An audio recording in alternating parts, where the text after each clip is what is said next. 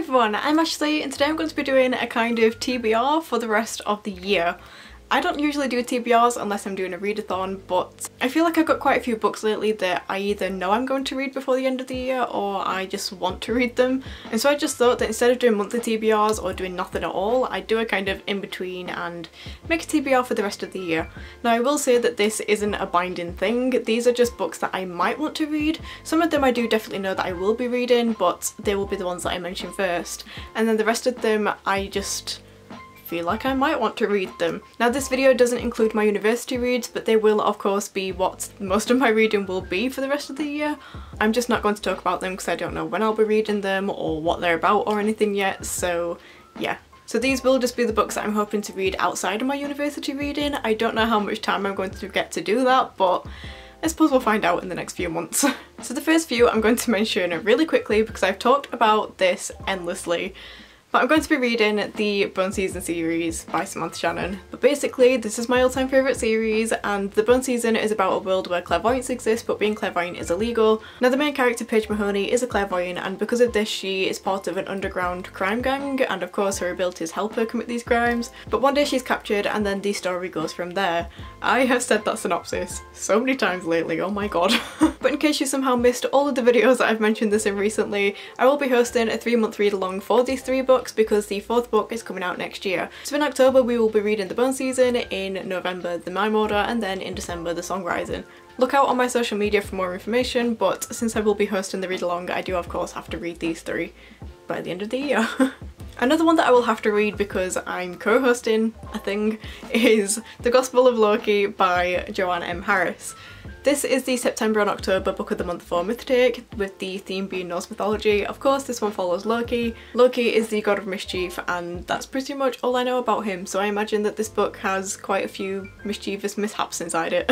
It is quite a short read, so I don't think I'll have any trouble fitting this into my reading schedule at all, but I'm quite intrigued to see what I think about it because Norse mythology is not a kind of genre that I lean to all that often, so I don't know what I'll think of this, but we'll find out in the next couple of months.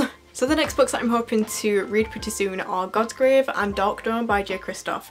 If you don't know what Nevernight is about, then it's basically about a girl called Mia who is going to a school to learn how to become an assassin in order to get revenge on what happened to her parents. As I'm filming this, Dark Dawn isn't out yet, but it will be by the time this video goes up. But these are the 2nd and 3rd books in the Nevernight Chronicles. I read Nevernight pretty recently and absolutely loved it, so I want to continue this series. I do plan to pick up God's Grave sometime in September, and then as far as Dark Dawn goes, that depends on my library because I obviously have the paperbacks of these, and the paperback for the final book doesn't come out until June next year, so I won't be buying it yet, but I'm hoping that my library gets the final book in pretty soon and I can borrow it, because I do want to keep up with the series and finish it off, talk to people about it, because it's not going to end well, I already know it. Another series that I'm hoping to continue, but with much less certainty that it will be anytime soon, is Juliet Marillier's Seven Waters series. This is the 2nd book, the first one being The Daughter of the Forest. I think I read that one back in May.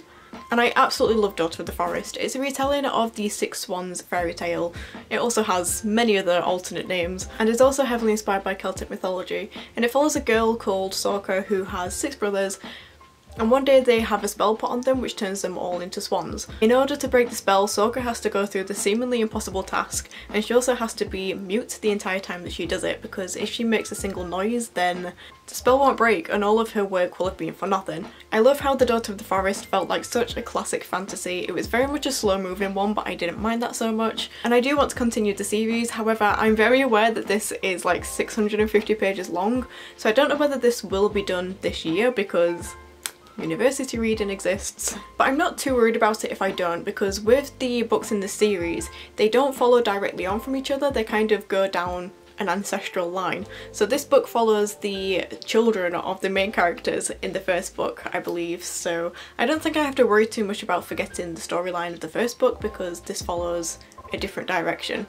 if that makes sense. But I definitely do want to continue the series, so I just thought I'd put this on this list and we'll see how that goes. Next up we have one which is far from my usual kind of reads in that it's not fantasy or mythology related, but this one is Misery by Stephen King. I specifically want to read this at Halloween because Stephen King is of course a horror author, and this one follows an author who kills off his main character in his best-selling series, the main character being called Misery, and one day he has a car accident, and when he wakes up he's not actually in a hospital, but he finds himself in this kind of remote mountain cabin somewhere, being held hostage by one of his biggest fans. This fan did not like the fact that he killed off his main character, and so she's holding him hostage and basically forcing him to write a different ending. I've only read one other book by Stephen King before, and that was Pet Sematary, but I have read quite a few extracts of different books that he's written. Now I don't think that Stephen King's writing is brilliant, and his books do include quite a lot of racism, but this was written in the 1980s, so I do have to acknowledge how we have different standards compared to then. But also as far as storylines go, I do think that Stephen King comes up with some pretty good stories. I know that this is one of Charlotte's favourite books as well, which is definitely one of the reasons why I picked it up, because Stephen King has so many books to choose from that it can be overwhelming trying to find somewhere to start. But I am hoping to read this one around Halloween because I just love Halloween and the atmosphere surrounding it. I love all the stories, so I'm hoping this one will help me get in the Halloween spirit. We love an unintentional pun. Next up we have We Hunt the Flame by Hafsa Faizal. This one follows a girl who is a legendary hunter, and she kind of hunts for the people in her village, make sure they don't starve. And everyone knows about this hunter, but they all assume it's a man, and she very much wants to keep it that way so that her identity is still anonymous. I believe there's also a prince in this who I don't really know too much about, but the prince and the hunter both have to set out on this journey to find a magical artifact, and of course at some point their paths will cross. I've seen this one around a lot and I've seen really good things about it, and I did say in my book haul that I did intend on reading this pretty much immediately, but then I saw quite a lot of people calling it a light-hearted fantasy compared to a lot of the other books that I read, and so I've actually decided to reserve this for when the inevitable stress of university sets in hard and I just want an easy read. So that's why this is on this list, because I imagine at some point in the coming months I am going to get very stressed and I'm just going to want something easy to read. Next up is a bit of a random one, and that is Theogony and Works and Days by Hesiod. Basically, Theogony is the genealogy of the gods and how they came to be, what things were like before the present order that we know of came to be established. And then Works and Days is basically a text about morals and why we should work every day and things like that. This is not even 100 pages long, and I very well could sit here and read this right now, but I'm not going to, so it's on this list because I do want to read this. I will be reading quite a lot of ancient Greek mythology and classics and things like that in the coming months and doing quite a lot of research on it, so I just figured that the beginning point should be when the gods came to be. There are quite a few ancient Greek plays that I do hope to read by the end of the year, but I don't know what order I'll be doing them in or which ones I'll be prioritising, so for now I'm just putting this one on the list. And then the final book I'm going to talk about is Senlin Ascends by Josiah Bancroft.